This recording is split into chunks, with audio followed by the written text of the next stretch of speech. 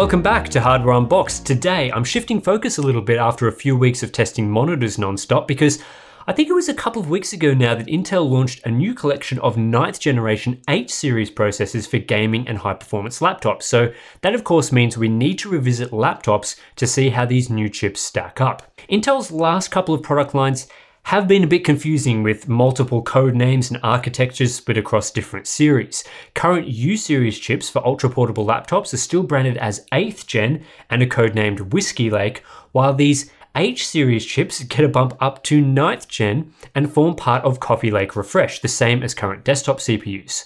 Most of Intel's 9th gen laptop parts aren't particularly exciting and don't add much new to the table.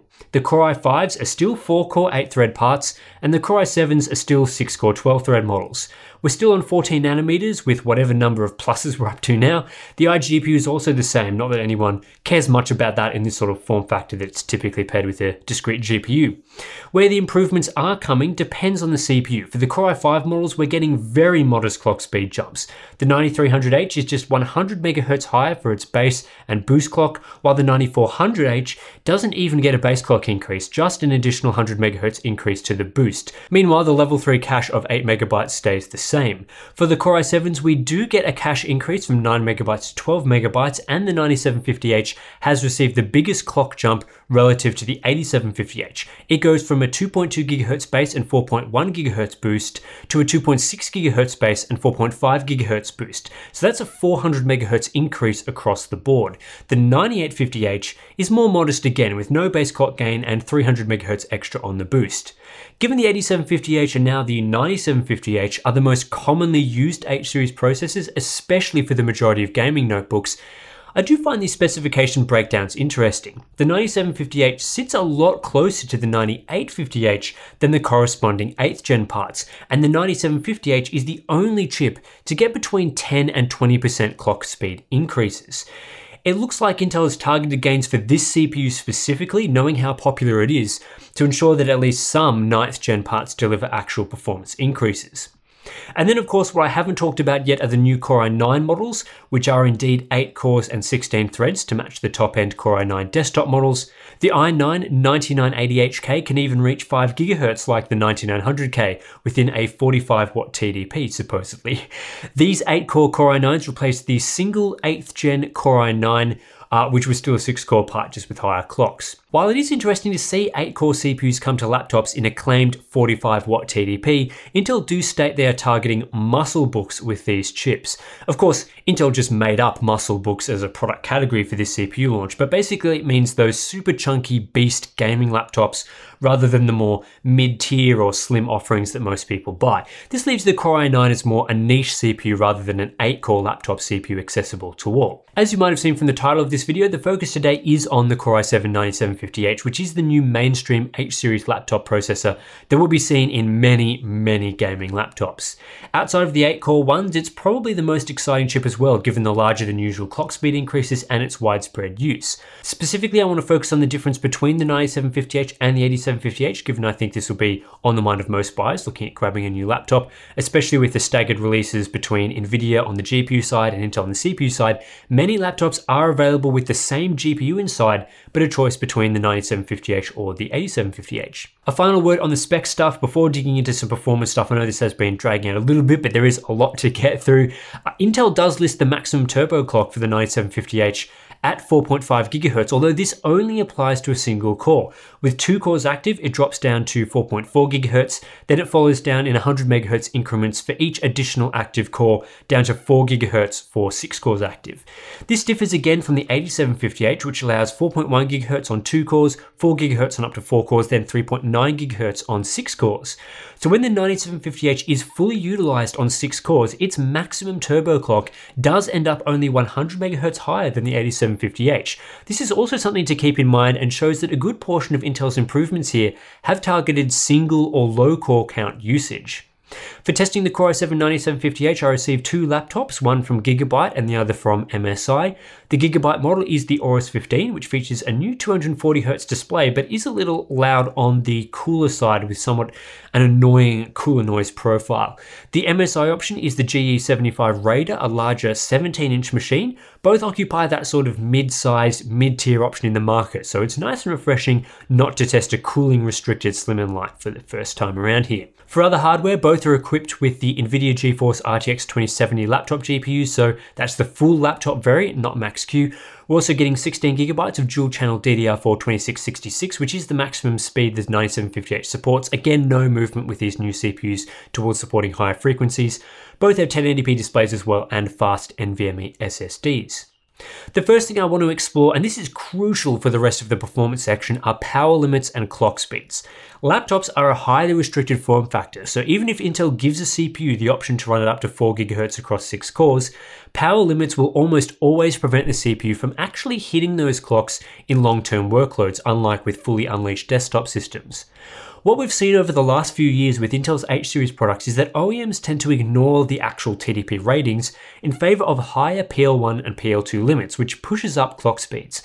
With quad-core Core i7-7700HQ laptops, we typically saw PL1, or the longer-term turbo limit, sitting around 45 watts. With the i7-8750H, in many laptops that jumped up to 52 watts or thereabouts, which is notably higher than the actual 45 watt TDP, with time limits removed as well. I'm not going to get into the whole TDP argument about whether this is in-spec or out-of-spec behavior, but at the end of the day, OEMs felt that they could handle the new 6-core CPUs in their designs with a higher power limit, and to achieve better performance they allowed it. And with the i7-9750H, we're again seeing around a 52 watt PL2 limit, although in the MSI model it is a little higher at around 54 watts, not a big difference there though. PL2 limits have also increased a bit to allow the higher short-term turbo frequencies. My i7-9750H test laptops were configured to 80 watts, compared to 70 watts for a typical 8750H. But the real story here is that PL1 limit. Given the 9750H is basically the same architecture built on the same process node with the same core configuration, we can't really be expecting higher real-world clock speeds within the same power limit. And that's basically what we get in terms of actual clock speeds. The Core i7-8750H in my Gigabyte Aero 15X9 sits around 3.1 GHz long-term in a Cinebench R20 run after initially hitting 3.3 GHz. The Core i7-9750H in my Gigabyte Aorus 15 sits around 3.1 GHz long-term in a Cinebench R20 run after initially hitting 3.3 GHz. So in other words, identical behavior. So when we look at Cinebench R20 performance, lo and behold, both systems perform roughly the same in the multi-threaded test. The MSI model does clock slightly higher and therefore performs slightly better, but not considerably so. The simple fact is it takes more than simply increasing clock speeds on paper to achieve a real-world performance improvement when every other aspect of the CPU remains the same, including its power limitations. And this is what we'll see throughout these performance charts. Here's another one for Cinebench R15 with a much wider range of systems in the charts. The MSI model performs well in the multi-threaded test, but crucially, it's not the fastest system and actually gets beaten by an Asus laptop with the i7-8750H inside. The Gigabyte model is more middle of the pack. It's not slow, but it's nothing really special. It is a little more favorable to the MSI model in the single-threaded test, where it clocks in 13% faster than the average Core i7-8750H result. That's those higher single-core clocks coming to play. In X264 encoding, the Core i7-9750H laptops do perform well in pass 1, but the Gigabyte system falls back to the pack in the second pass. The MSI model is outright fastest, but is only very slightly ahead of the well-performing Asus models to the tune of just 1%. Not exactly the upgrade some would be wanting here. Handbrake is similar. This is a long test that falls almost entirely under the PL1 limit, and again the MSI model performs well, but it's not the outright fastest system and gets beaten by two Asus i7-8750H models. The Aorus 15 is no faster than Gigabyte's Aero 15X9. My Premiere benchmark with Lumetri effects, while it does utilize the GPU somewhat, becomes CPU limited after you're running a GTX 1060 or so. So once again, we're in a situation where the MSI model is not the fastest, but performs well, while the Gigabyte model is no different to most typical Core i7-8750H laptops. You've probably seen a chart like this the previous few times. Adobe Photoshop with the CPU limited iris blur effect is a good showing for the 9750H, but isn't ultimately faster than the 8750H. Finally, we see something slightly different in 7-zip. The two Core i7-9750H laptops sit atop the charts, but only just. The Gigabyte model is only 1% faster than the fastest 8750H laptop, while the MSI model fares a little better, slotting in 4% faster. Not earth-shattering margins and unlikely to sway anyone to a 9th gen system. MATLAB doesn't benefit from the Core i7-9750H over the Core i7-8750H, same performance depending on which two systems you directly compare. I'll also just quickly show PC Mark 10 here, bit of a mess because each system has a different GPU and the test isn't a pure CPU workload, but once again, you can't really see much separation between the 9750H systems and other systems. Final few charts for now really just summarize the whole situation nicely. Here we have the Gigabyte Aorus 15 with its Core i7-9750H pitted against the average Core i7-8750H result. We're seeing a tiny 2.8% performance gain on average, and that evaporates to a performance deficit when compared to one of the fastest Core i7-8750H laptops I've tested, an Asus Strix Scar 2 variant. The results are a little more favorable for the MSI model. 8% faster than the average Core i7-8750H laptop is a strong result, and there are particularly good results in Cinebench single thread and 7-zip compression. But compared to a fast Core i7-8750H variant, and that margin is cut to just 4%, which probably isn't going to cut it for most buyers. Something I haven't really talked about is how the Core i7-9750H stacks up against the quad-core Core i7-7700HQ, because that will be a common upgrade path for a lot of buyers. As the 9750H is very similar to the 8750H, we're looking at up to 50% gains or higher in some workloads, with an average in this selection of tasks of 42%. For gaming, unfortunately, I don't have a lot to say on this topic yet because the two laptops I received to review both had RTX 2070s in them, which is a GPU I never tested alongside the i7-8750H or really any other laptop CPUs. Without a good apples to apples comparison, there's really no good data to show here. However, my generalized impression so far is that, like with the productivity workloads, there hasn't been any progress in gaming performance when CPU limited.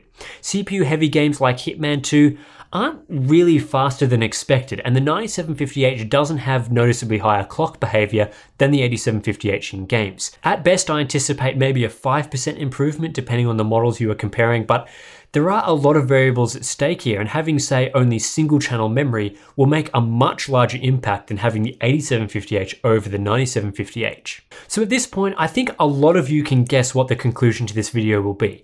I can't say I'm surprised at this outcome given the foundations for the new Core i7-9750H are identical to the Core i7-8750H, but with Intel showing up to 400 MHz increases in base clocks and boost clocks, which admittedly dropped to as low as 100 MHz when looking at the full clock table, I was expecting a little more, and I think a lot of buyers might be expecting more than is actually being delivered.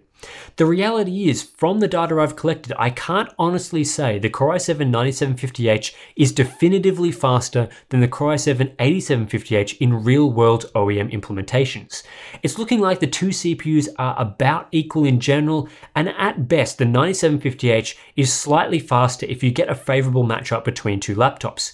But it might also be slower, as evidenced by comparing my Gigabyte 9th gen test systems to some last gen Asus laptops. This presents a bit of a tricky situation for laptop buyers. To figure out which of two given systems is faster, you'll have to dig into specific model reviews and comparisons. This is similar to making a choice between laptops within a generation, rather than what usually happens when comparing across generations. For example, it was clear that laptops with the Core i7-8750H were faster than those with the previous Core i7-7700HQ, which made that choice quite easy. But here, there's no clear distinction. With that in mind, I think it's fair to say that in general, there's not much difference between the 8750H and 9750H. So if an 8750H system with otherwise equal specs is cheaper than a new 9750H system, you'd have to pick the last gen model. And well, that's not great news for OEMs that have spent time specifically building new 9750H laptops and have often discounted their last gen offerings. It's really a bit of a pointless product. We would have been fine continuing on with the same performance from the trusty old 8750H. That's not to say it's necessarily a bad product, because if you do find a 9750H laptop at a good price, it shouldn't be notably slower than a typical 8750H system, and will definitely provide a big performance jump over 7th gen laptops or older. But it's not something you'd upgrade to from an 8th gen Core i7, and you really shouldn't believe it's faster just based on the spec sheet, at least with the way OEMs implement these processors these days. So yeah, that's the Intel Core i7-9750H. I think the real interest in the 9th gen line for laptops is with those new 8-core CPUs, although we're unlikely to see them in these sorts of form factors that I looked at today with the MSI and Gigabyte models. Speaking of these laptops, quite like the MSI model, it's nothing super special or crazy, but it gets the job done and is decently powerful. Really like the 240Hz display on the Aorus 15, but the cooler noise ended up grinding my gears by the end of the review process, so not as much of a fan of that particular model. As always, you can subscribe for more laptop content and other reviews. Consider supporting us on Patreon to get access to some cool live streams and other stuff. Might be a good idea to jump on board before Computex, and I'll catch you in the next one.